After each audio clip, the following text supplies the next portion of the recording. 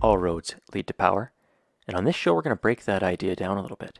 What is power? Who has it? And how do you get it? I'm your host, Jeff Coulard. Welcome to the show. It is a realization that power without love is reckless and abusive, and that love without power is sentimental and anemic. Because the so-called real world of men and money and power hums merrily along on the fuel of fear and anger and frustration and craving and the worship of self. The really important kind of freedom involves attention and awareness and discipline. If people don't learn power, people don't wake up. And if they don't wake up, they get left out.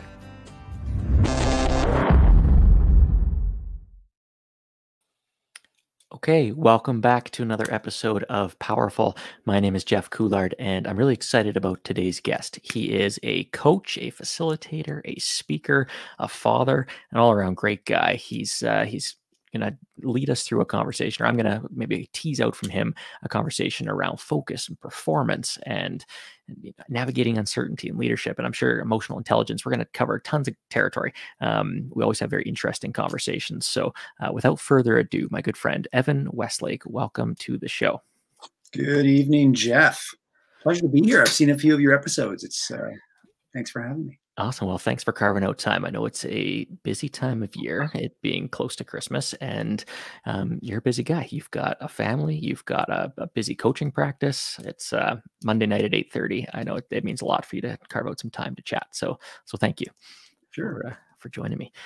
Why don't we start with, I'm curious about how you found yourself to be a coach.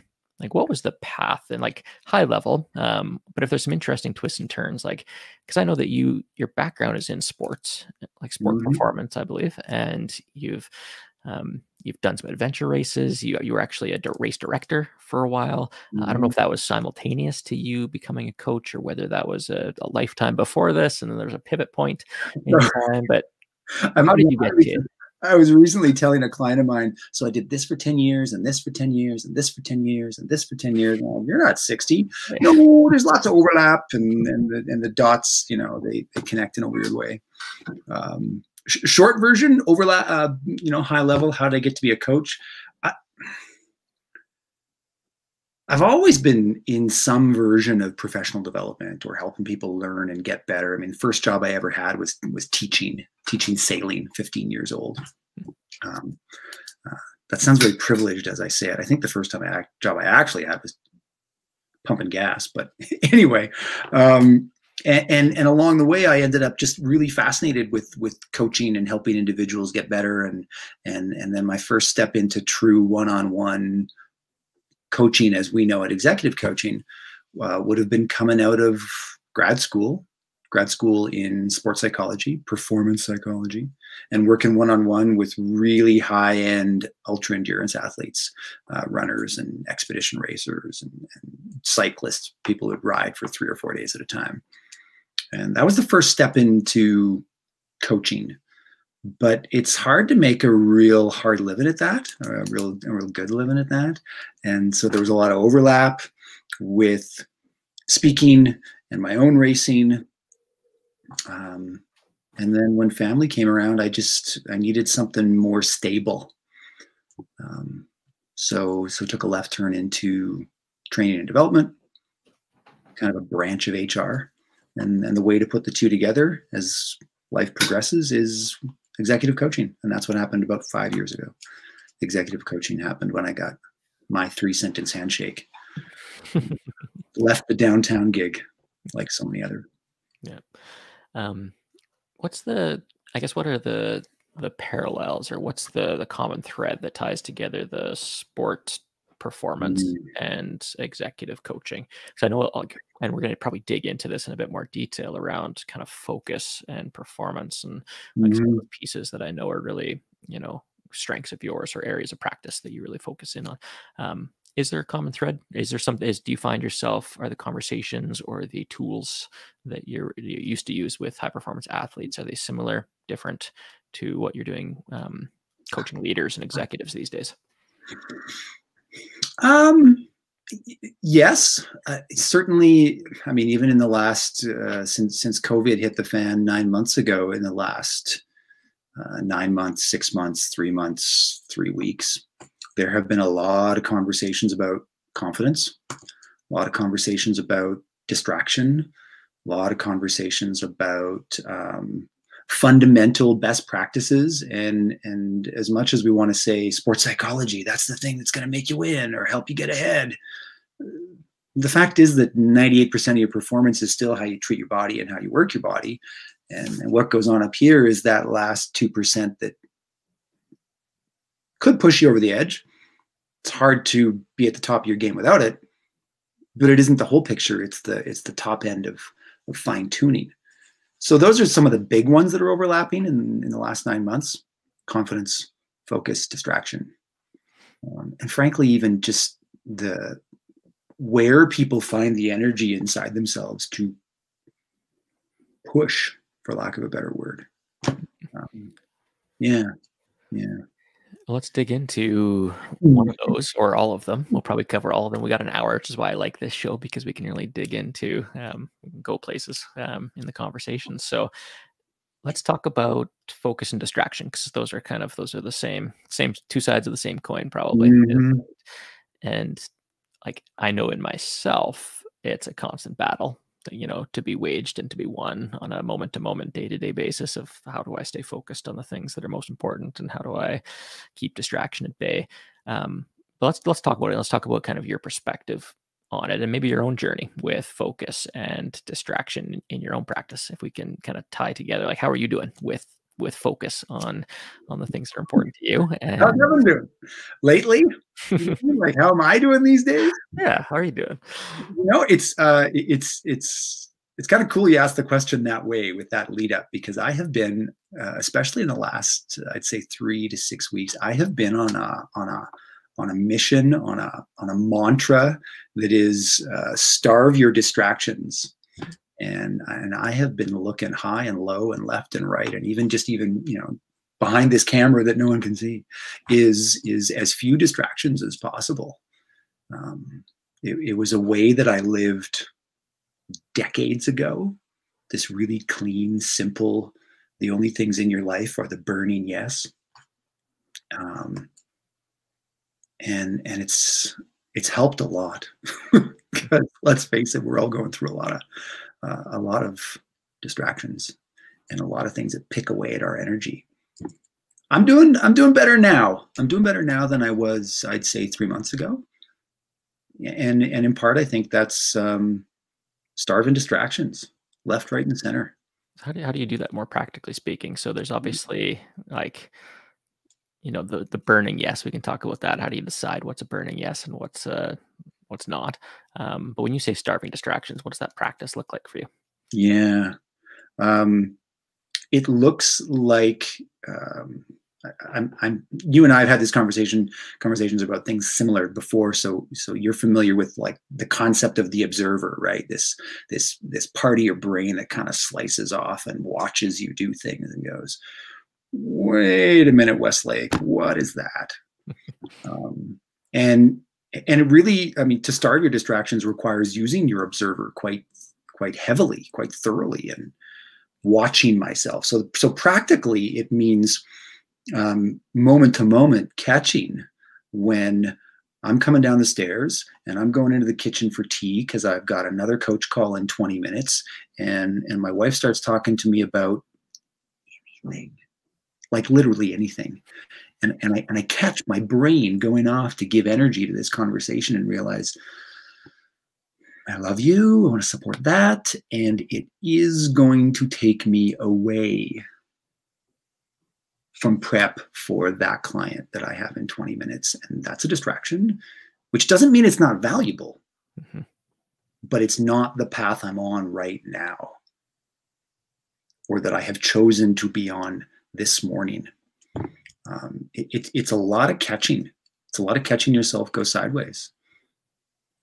As you said earlier, moment to moment. Yeah. I can remember talking to different athletes about how you can either make what I eventually called landscape decisions. You can choose to have an office that is stark. Your desk is white. There's nothing on it except the one document you're working on. The desktop of your computer is perfectly clean, except that one file you work on. Stark landscape, nothing else is in the way. Or you can do the little hundreds of little decisions all day. And either one works. They're just very different approaches. So you've moved more to stark landscape from the sounds of it. I like stark landscape. Yeah, where I can get it, where I can do it. Before you press start, we were talking about how I go to the cabin. My family has a small cabin out in just the edge of BC, 3 hours west of here, and it's simple. And simple is not easy to accomplish, I admit. You got to kind of hold the value for simple all day, every day. But you end up with things that don't distract you. You end up with a place where there's one couch for 6 people. And there's one coffee table for 6 people. And there's one deck for 6 people. And there's nothing to pull you sideways. And even having those spaces to go to become like a little island of strength for your focus. You can appreciate just how undistracted you could be, you know? How do you make the decision on what to focus on? So you mentioned, that in the morning you've decided that focusing on your clients' needs, and that's how you're gonna catch everything that isn't that, whether it's a conversation with your wife or a social media something, or who knows what is like begging for your attention. How do you set those priorities? Or do you have a practice around setting out intentions for what you want to focus on moment to moment or day to day? I do. Yeah. I have a couple. I believe strongly, based on both experience and study, that the start of anything sets the tone. The start of the day sets the tone for the day. The start of the podcast sets the tone for that's why people have intros. It's why as a speaker, you give someone an intro, right? Set the tone. Start of a meeting. So for about a decade, I've had the same start to my day, 350 odd days a year. Same 30 minutes, can do it anywhere, whether I get up at 5:30 or 9:30. Both are extreme. And it's move for about 8 to 10 minutes. And that could be as simple as walk the dog around the block, but like move almost immediately. And then it's read, nothing electronic and nothing work. Archie counts. Clive Cussler, Pulp Fiction counts, but it's not work and it's not electronic. And then it's blank sheet making notes. What matters today? I finish off this for that, finish off this for send that and start that, and spend time with bachelor number 2, inside out. Covey, was Covey the first guy who really made that popular, that idea, inside out? Yeah, and so the notes kind of bring that focus out of you, of me. I fell away from that for about the first 3-4 weeks of April, and days, like it would take hours to get refocused on a given day if I didn't start the day well. So I'm very meticulous. I'm very careful about how any given task starts, any given project or window of time starts. Does that answer your question? It does. Yeah. No, it sounds like it's a high level of intentionality around setting yourself up for, like, it's a bit of a morning routine, and the move, read, write, or journal. Is there a and you say that's like kind of a half an hour thing. Is that pretty prescriptive, or is it like you just kind of go with it? And if you move for 15 minutes and you read for 5, like, is it pretty fluid, or is it something that has a bit of rigidity to it? I'm always interested in like structure versus fluidity. I'm a big fan of framework without prescription. So is it rigid? No. But do all 3 of those happen? Yes. An exercise I did with a client a couple weeks ago about empowerment for their team but they want to keep their team focused. And the exercise was called Boundaries and Freedoms.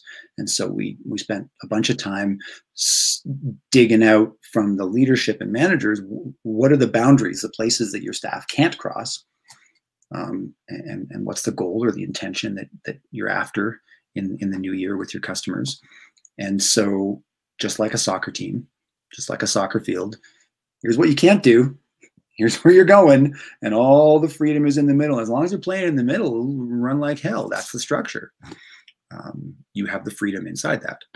So framework, yes. Prescriptive, rigid, no. No. I like that. I tend to resist like too much rigidity, even if I'm the one trying to impose it on myself. It's a funny thing. So I like that. Frameworks, yes, and rigidity, give you enough structure to be successful, but not so much that it gets stifling or gets like binding. Yeah. And so out of the blue, my youngest, Saul, says to me the other day, so Dad, like, he came down and I was just finishing up my read and about to start writing. And he asked me, so what do you write? Like, what are you writing about? Just writing about what I want to do today. Oh, okay.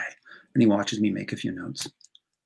So what I want to do today is, and he proceeds to lay out this activity-based plot, for his day. I'm gonna do school for like this, and I'm gonna do it till I get that done. And then I'm gonna do a little bit of this, and then I'm gonna have lunch. And then after lunch, I'm gonna draw until my second class. And then after my second class, then that's free time. And I'm going, well, here's your chunks, here's your framework. Cool, man. That sounds like a really good day. And coach brain kicks in. Which part are you looking forward to, and what do you think is going to make it hard? But it was really neat to hear him lay it out. Mm-hmm. Yeah, to establish a bit of structure and framework in his own life. So you're a coach. You do a fair bit of coaching. I also know that you do a lot of speaking. We actually met at TEDx Canmore, I think, was the first time our paths crossed 4 or 5 years ago, 2016 maybe. You also do a lot of training and facilitation. Which of those is your sweet spot? If you had to pick, like, I can only coach moving forward, I can only speak, or I can only do kind of workshops, training, and development, which one of those really lights you up? If you'd asked me that question 6 years ago, I would have said group facilitation, particularly what I would call small group. And to me, small is 18 to 38. Probably because that's my history. That's where I started 25 years ago, is half day workshop, small size, offsites. Lately, even though workshops are still about half of my time, coaching is just juicy, and maybe it's because I've done 12 360 debriefs in the last 3 weeks. And they go deep, people, by the time they get to reading a 360 and then debriefing it with me as a coach, we've got some rapport built, and we're going into the deep end of the pool. And I love that. That's really fulfilling work. I come out of a call a little bit like I'm controlling myself to stay with my client and not let my excitement take over. It's what's so fulfilling about that work? What's, like you said juicy, you said fulfilling. Like, what is it that really resonates with you, or that you're finding that you're finding lights you up? Or maybe what's different about it?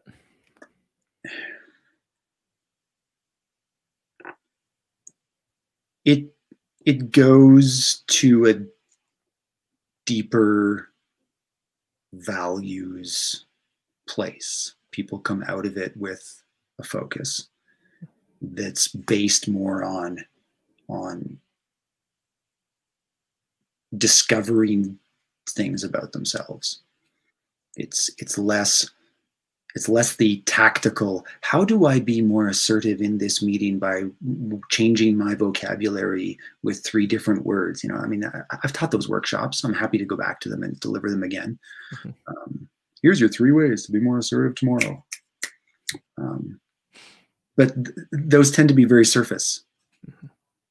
And that kind of coaching, the EQ or 360 or one-on-one for 6 months, 3 times a week, getting together, you're going to deeper places. And I like that. I appreciate that. I consider it a real privilege to help someone discover and then shift where they're going to focus the energy that is their life. I mean, that's amazing. It's an amazing privilege. Yeah, that's that transformative work.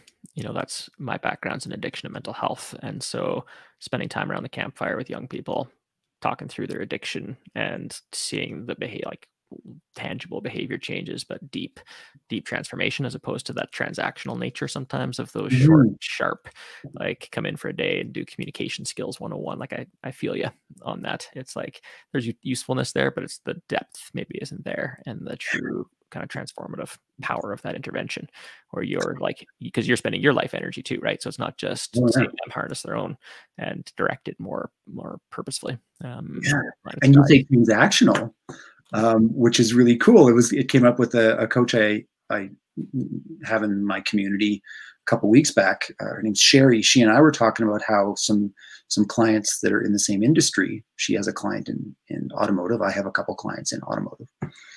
And we were talking about how our 2 clients are both just thinking really transactional. And here we are as coaches trying to help them see and think in a systemic way instead of a transactional way. And I got to be careful, you know. I don't want to drop my thinking style down on top of my client. That's bad form. But to be able to pull back and see more of the system of your life instead of the transactions, it's a different way to look. Yeah, for sure. You mentioned a model or a tool, or the 360s that you've been doing around emotional intelligence, EQ. I would love to spend a little bit of time digging into EQ, because I know that that's something you've been doing a lot of, and I've done a little bit of it. It's on the, I'm familiar with it, but I'd love to dig into that particular topic, and especially for viewers or listeners, for people who are listening to this after the fact. Like, what is EQ and why is it important? First, though, I'm going to, whenever I get a comment from a viewer, I love to throw it up on the screen. And this is somebody that we know well, Mr. Vince Fowler, talking about TEDx Canmore being the birthplace of some pretty epic relationships. And there's a lot of truth in that statement. It was actually, I'd call it a turning point in my professional career with the relationships and the friendships that came out of that. So thanks for watching, Vince. Thanks for tuning in. If anybody else has questions or comments or things they want to ask Evan or I throughout the night, if you're tuning in live, then by all means, just throw it in the comments. We'll throw them up. But in the meantime, let's talk about EQ. Let's talk about what it is, maybe high level, kind of what it is and why it might be important for a leader or for anybody to understand emotional intelligence. No, not a small question. It's like 3 huge questions side by each. What it is, I think of EQ like a prism. To me, EQ is all of these stimulus come in, and how do I emotionally process all of this energy that's coming in, and then oh, by the way, it's going to go out of me, and it's going to spread into all these different places, and how's it going out of me? And EQ is me figuring out the emotional prism that I am. All this energy comes in, and I process it, and it keeps going. And what am I casting on the world beside me as this energy comes through as an emotion? And I got to be aware of it, and I got to figure out how it affects my relationships, and how it affects my decision making, and how it affects my stress management. and how, and frankly, even just how I carry it around, and how it affects my own self-regard, because all of those matter. All of those are inevitable elements of emotion moving through me. Short version. So yeah, no, and that's great. I love that metaphor actually of a prism. I haven't heard that before, and I like that visual, and I like yeah, I think it's a great metaphor. And I guess the follow-up question, maybe I'll try and break my questions up a little bit more. I have a tendency to ask multiple questions at the same time, working on it. Yeah. How do you help people? Well, I guess what's the first step in the emotional intelligence journey for somebody who's like, I think I need to like get more attuned to my emotional regulation awareness state? Like, how do you go about, because you obviously it's a piece of your coaching practice. It's probably a topic you spend a lot of time on. How do you introduce people to it, and what are there steps in people getting more attuned to their emotions and how it shows up for them? Well, 3 times out of 4, it's a client who asks me about using or doing or working on emotional intelligence. They're the ones who bring it up first. That said, classic early stage coaching, is really thorough goal setting. What's the reason to work on emotional intelligence? What's the value you're going to get out of that? What's the challenge you're having with that? Assuming we go and do a self-assessment, how does that help you? Because a tool is only as good as your intention for the tool. And we could go and use a mental toughness quotient, MT48, mental toughness quotient, 48 questions. We could go and use an insights. It has more to do with what you want to get out of it at the back end, begin with the end in mind, than why you want to use that tool. That said, I'm a fan of emotional intelligence for a couple reasons. The 2 biggest being that it is very thorough. Like, it's a level B psychometric. And for anyone who doesn't know what that means, it's not a Chatelaine quiz. Like, it's not, you don't not one of those like 10 questions to see what Disney character you are. Not one of those. No. This is questions that test against other questions to make sure you're answering both questions consistently, and then tells people that. There's K factors for lying. There's factor analysis of things that we pull out and say, well, these 3 come together, and that has nothing to do with the way you answered it, but they do come out that way. Like, it's really quite thick and thorough. In a way that most personality inventories don't get to. And the second reason I like it is that it is very much an inventory. I'm a fan of that term relative to these kinds of tools. I don't like calling them tests because that implies pass-fail. Inventory, what's your skill set level at now? And it's going to change, right? You're going to get more inventory and you're going to get less inventory, and this is going to grow or shrink. And so it works very much like an inventory. At the end of working on this for 9 months, 6 months, 4 months, you should expect, if you want to do it again, to get different levels. Because you worked on your assertiveness, you built your self-regulation, you improved your optimism, you radically altered how emotions are affecting your decision-making, for example.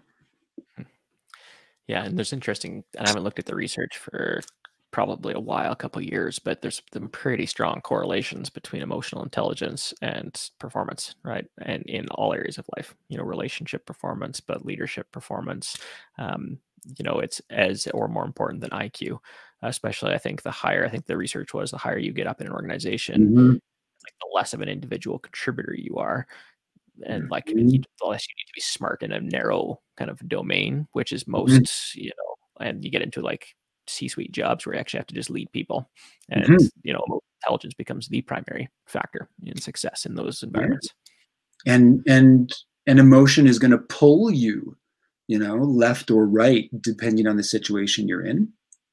And there's some really cool research to show that one of the most crucial leadership skills a person can have is how well they facilitate the performance of others. And that skill doesn't grow very well on its own. It genuinely needs to be taught, mentored, cultivated, coached. And emotional intelligence is one of the entry points. If you want to stick a lever in that facilitate others muscle, emotional intelligence is one of the ways you can speed up that ability. Mm-hmm. So I think that's one of the reasons I like it. Yeah, that social regulation function, right? Of like self-regulation is important, but then the ability to regulate the emotions and moods of other people in a room, like that's a master leadership skill, right? And I didn't realize how lucky I was to work with youth drug addicts in the wilderness for 10 years, but it's like that ability to see distress and respond to it, and like just that practice, those reps that I got in doing that means, I kind of laughed the first time I walked into a boardroom full of executives, because it was like, oh, you guys are easy. Like, this is easy compared to a room full of teenagers like yelling and like punching walls. This is great. Yeah.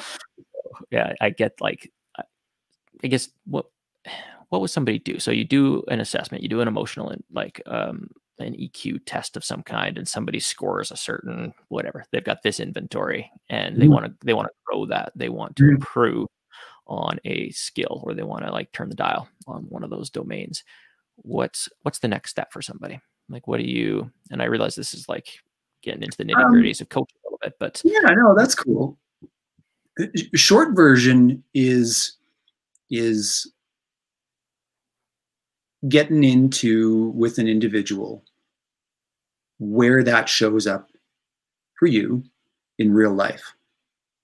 And for example, and throw to a couple minutes ago, we were talking about system, right, of how people live and behave, as opposed to being transactional.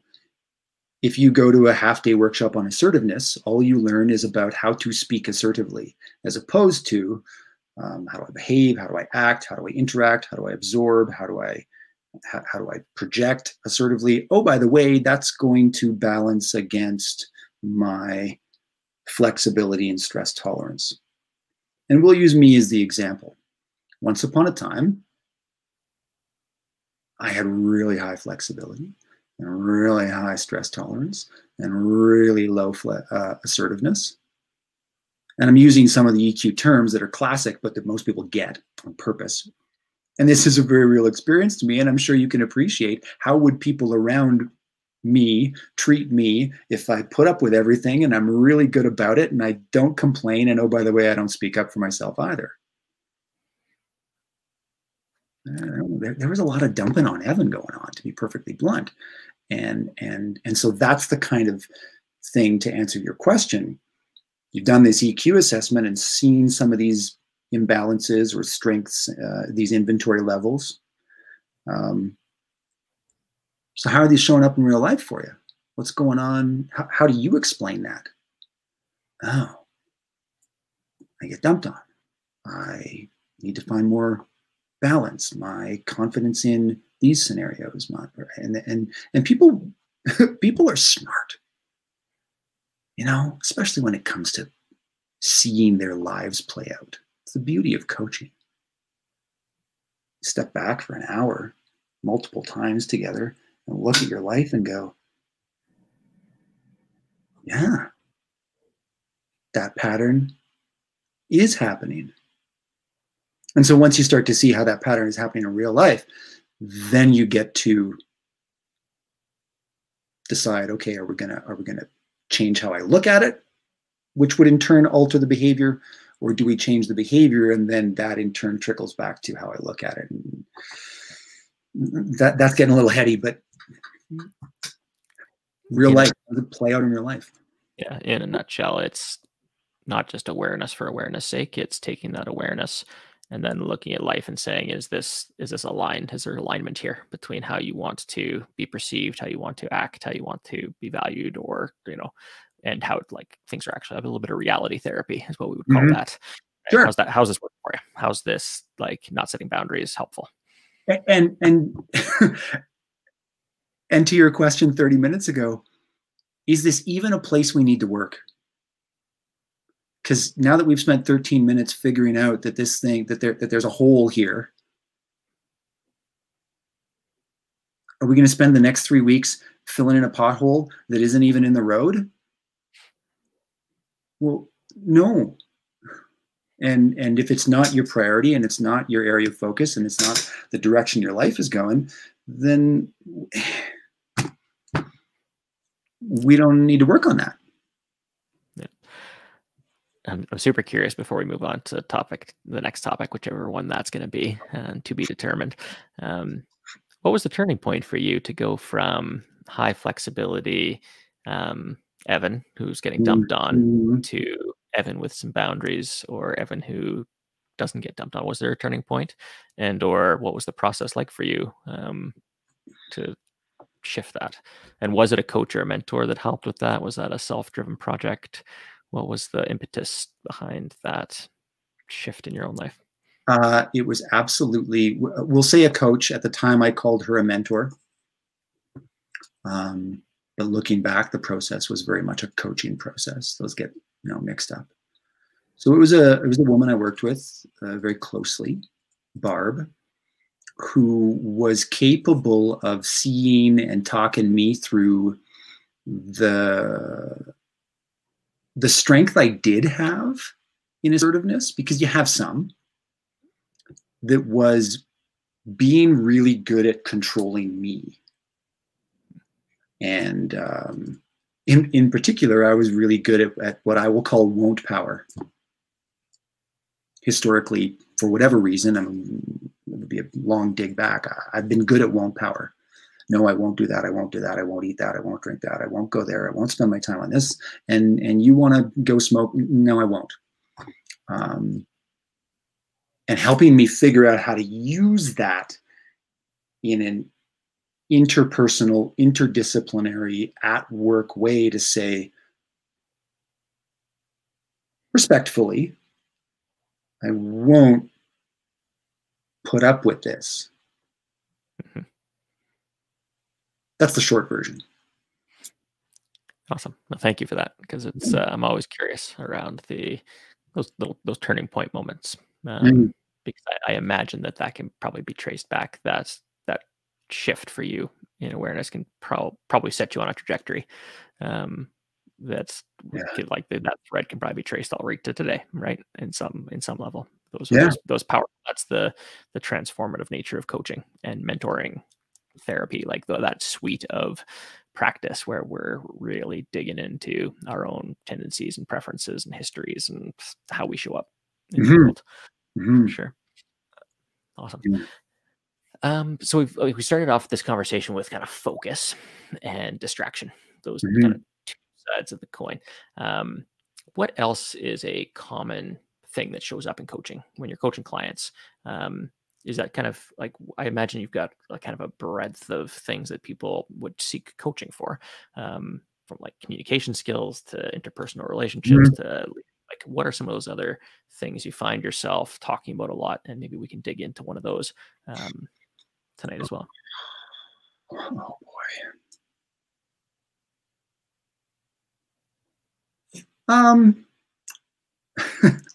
So one of my favorite coaching questions, and coaches shouldn't have favorite questions because you're going to use it too much and that's a bias.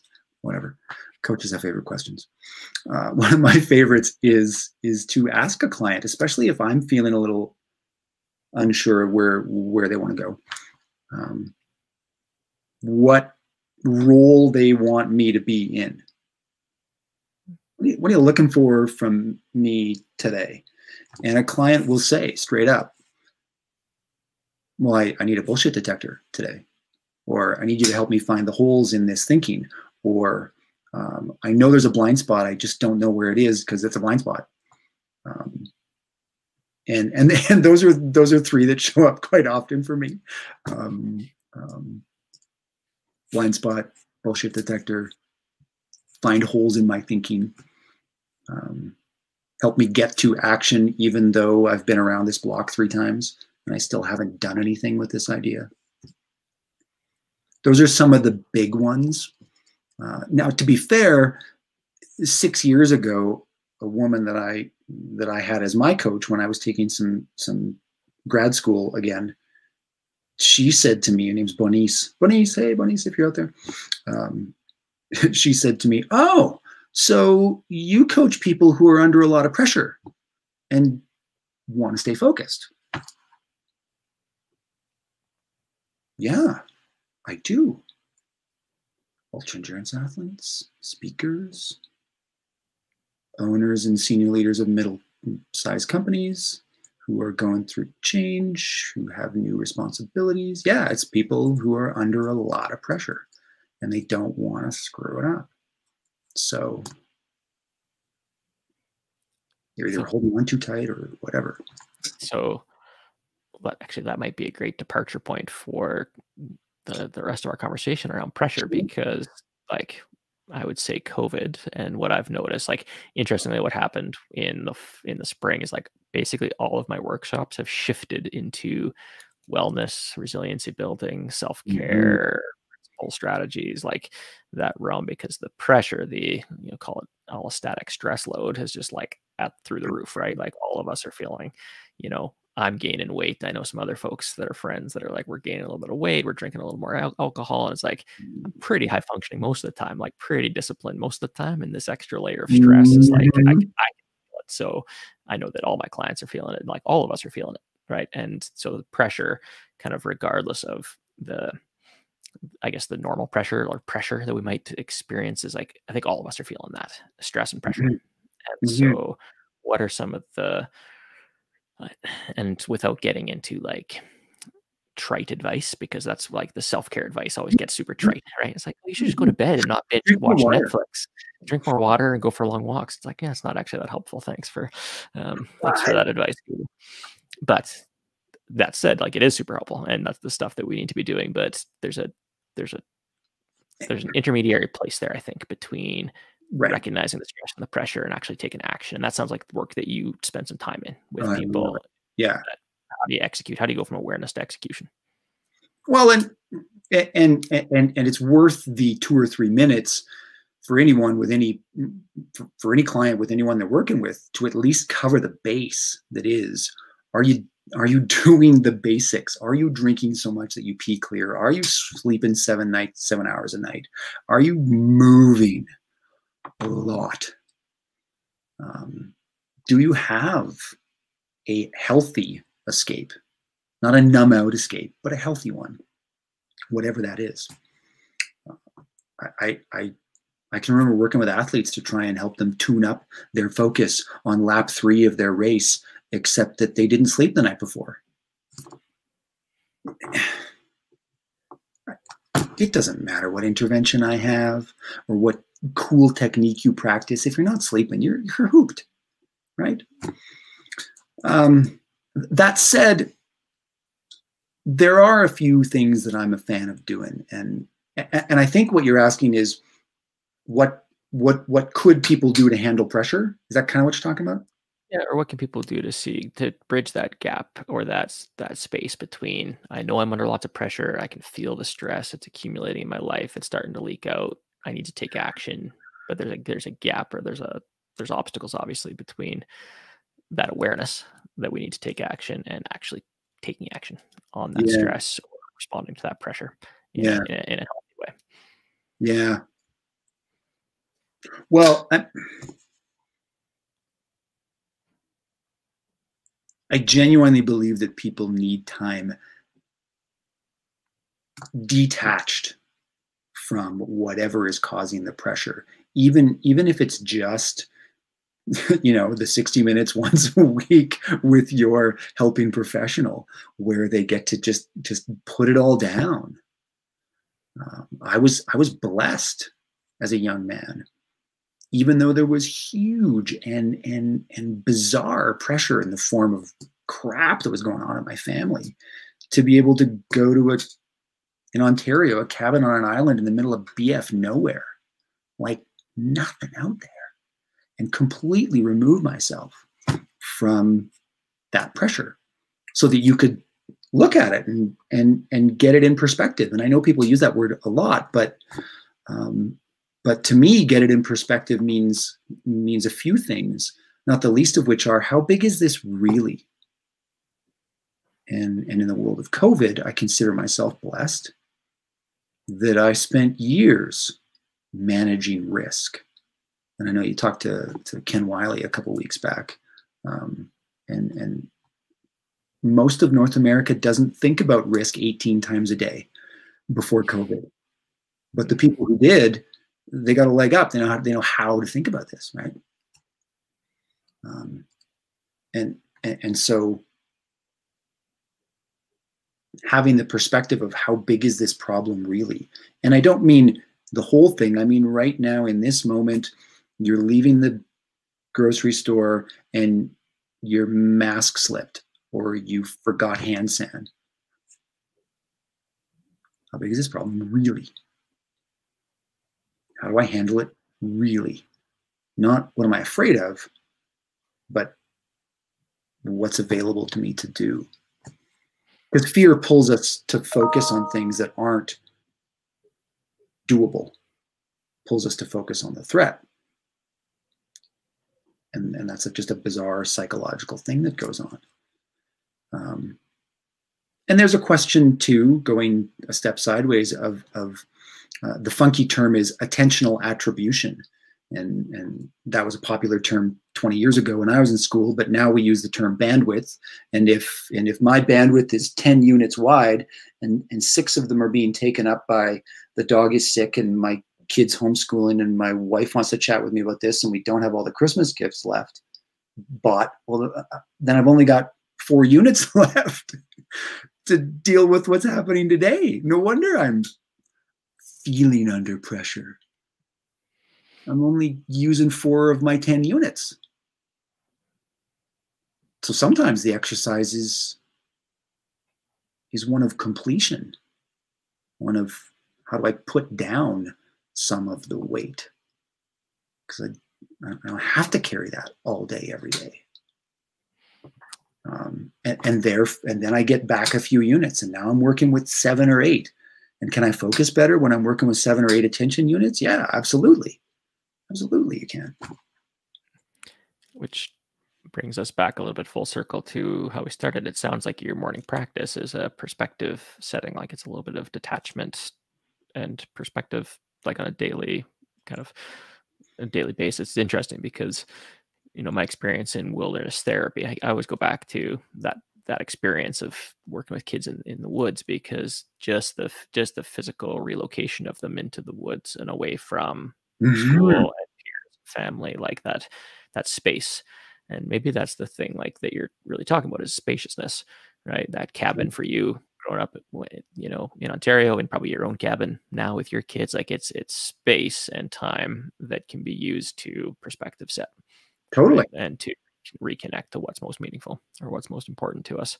And like you say, if you have 10 units and COVID has taken up 8 of them, right? And the news and insert whatever else, it's pretty hard to see how we can cope with stress and to deal with the pressure that might generate that extra layer. Sure. I mean, people talk about this, I haven't seen it yet, Social Network on Netflix. A couple of friends of mine have mentioned it, and how, I discovered I got to do this, and I got to do this, I got to do this. And everything they're talking about is removing distractions so that they get attention units back, so that they can do their own life instead of what the world is picking at them. Well, no kidding. I mean, yeah, you need to have your attention for you. And it isn't easy. Our parents had it easier. I genuinely believe that. No offense, Dad.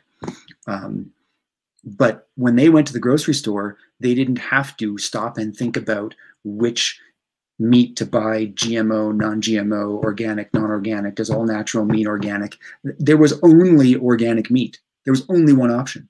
They didn't have to give any attention to that, because if you bought a steak, it was organic. Yeah, and they don't even know where to phone me. the amount of noise that we have to sift through on a moment to moment, day to day basis is incredible. When you actually step back from it, it's amazing that we get anything done half the time. When I look at all the inputs or all the possible inputs in my own life.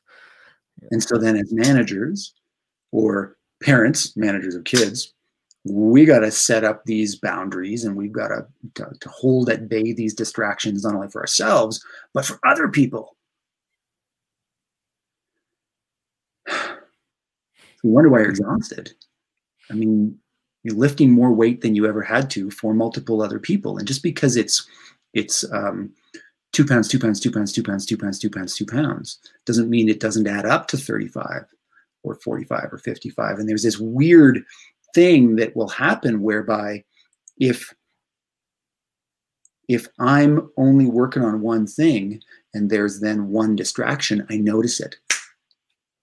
But if I'm carrying around 8 things and there's one distraction, I don't notice that distraction happened. It's a relativity thing. The physical example would be if I'm carrying 5 pounds and you add 5, I notice. If I'm carrying 50 and you add 5, I don't notice. So as individuals, if we want to be more careful about what we're doing, the benefit of it compounds until we're down to, okay, this is the one thing I'm working on. This is the one place I'm putting my mind, my energy. And along comes the dog who wants to pee, and I'm going to notice that that's a distraction. Along comes the buzzing phone. I'm going to notice that. Along comes the idea about my dad, and I haven't got him a Christmas gift yet. Okay. And we keep using outside examples. I apologize for that, everyone who's listening, because I know that, what was the number of the last piece of research I read? Like 8 out of 10 distractions are coming from the inside. They're not coming from out there. They're your own automatic interrupting thoughts. That's the funky term for them, that crop up and want to take you sideways. Mm-hmm. It sounds like that's when you talk about the observer and that ability, that person or that piece of you that can sit outside of your ruminations and those interrupting thoughts and I say, hey, Weselake, time to focus. This isn't what your priority is. Mm-hmm. Fascinating. Do they always talk to you? Is it like, is it your last name? Do they use your last name? That voice in your head always... No, but everybody wants to know how to say it. So that's, I don't know. Years ago, I defaulted to saying my own last name so people would know how to pronounce it.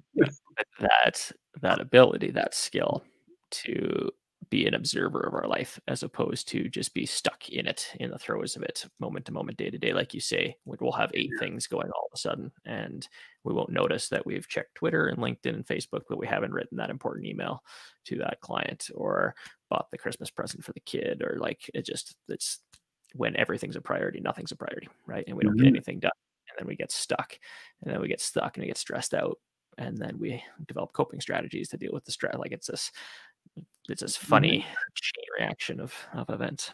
Yeah. And hopefully the observer figures out, as mine did back in April, leaving the kitchen after doing the dishes. If I turn right out of the kitchen, I go to the dining table and I play Shadow of Mordor, which is a distraction and a waste. If I turn left out of the kitchen, I go to the couch and watch and sit quietly beside my son, who's playing Among Us with the cousins. And it would be easy to say, well, they're both video games and you're basically just sitting here down, except, but no. One of them is just way better quality time. And in the moment, video game versus video game, I'm not going to make a good decision, but turn on my observer and see, sitting beside your 10-year-old who's talking to the cousins while playing a game that requires some genuine interactive thinking and strategy, and he's going to talk to you about it too. That's just higher value where I want to be. That's some road, and we probably won't have time to dig into it tonight because I'm not going to keep you all night and to dig into values. But knowing what your values are gives that observer a bit of a filter to look at your behavior through and see, is this congruent or incongruent with like how I want to be present in my own life or how I want to spend my time. Because there has to be value there for you for family time or engagement with your son. There In order for absolutely that is. to make more sense than insert And 1,000 other activities. and I don't want to shortcut that. Um, a lot of people I have noticed when I ask them about values or talk to them about values, there's this kind of like, oh, you want me to eat the elephant? Oh, shit. So over the last few years, I've developed a slightly different tact that is to talk to people about roles. And sometimes I'll do the long version that is, list off all 15, 18, 25 roles you're in. But ultimately, it is to get around to what are the 3, 4, 5 roles that you want to be extraordinary in. And then what are the goals for the roles? And then what are the activities that fit with the intentions that fit with those roles? And Shadow of Mordor doesn't fit with any role that I want to be in, but sitting on the couch with my son does fit with a role I want to be in. I love that. And we've had that conversation, I think, before. Right? Roles and goals. It's a nice way to get some of that altitude in the same way that talking about values and strengths and needs and like some of those other more abstract things that you say, a little bit like eating an elephant, but that like what is that father role and what does being an extraordinary one look like? Right? It gives you the tangible actions and gives you that filter to look at these options, and this one makes the most sense. Sure. And what's coach role and what's co-star? My wife and I call each other co-stars role, and what's, and even to give myself, yourself, anyone, to give yourself permission to be ordinary in a role that isn't one of your top 5. Because yard work is not one of like do-it-yourselfing house care. I'm okay being ordinary in that role. I have an ordinary lawn. I have an ordinary living room. I have ordinary decor, and I'm totally fine with it because it's not one of my top 5. Mm-hmm. Not important. Focus there. Yeah. No, I love that. We got another comment from Vince. He's our fan. He's our super fan tonight. So I'm going to throw it up here just so we can give him a little bit of airtime. But clarity in his values and recognizing what those values look like in action has been exceptionally helpful. Decision-making criteria. And essentially that's what we're talking about, right? Roles, values, however we want to look and frame them, it's decision-making criteria, right? It's a way for us to be intentional about our choices and what we're choosing to focus on. And I think what we're realizing more and more, at least what I'm realizing more and more, is like those attentional resources, like those are real, right? And when we talk about like your time and energy, we're actually talking about attention, right? We're talking about our ability to allocate and focus that attention, time and energy at something. And like we are living in a day and age that is all about, it's an attention market, right? Like our attention is being hacked as we speak, right? Like there's a lot of demand to get our attention and to distract us, to pull us away from what's important. So I actually think that this is a critical conversation. And I imagine a critical one that you have with your clients to bring them a sense of clarity and focus on what's important. Yeah. Where do you put your best attention? It is. It absolutely is. Because at the risk of sounding Yoda, your world is what you pay attention to. And if you're letting someone else choose what you pay attention to, then someone else is literally choosing your world for you. And I throw back to Barb, that mentor I mentioned. She would say, Evan, you're giving the power away. Yeah. Which, when we think about this show and the topic, that's a great way to wrap this up. Evan, that was very nice. like, where is our power? And like most fundamentally from our like a personal powers perspective, it's the ability to choose, right? It's the ability to affect change. It's the ability to focus and give our attention to something like that. That is powerful. I think that that note. So we should probably wrap up there because that'll be the most insightful thing that I'm able to come up with at this time of night. But before we go, what's something that's had an impact on you from like a book or a podcast or an Mm. author, like some kind of resource? Some people can. I always like to give kind of one or two takeaways, like go read this because I found it interesting, or a favorite podcast, whatever comes to mind from a resource perspective.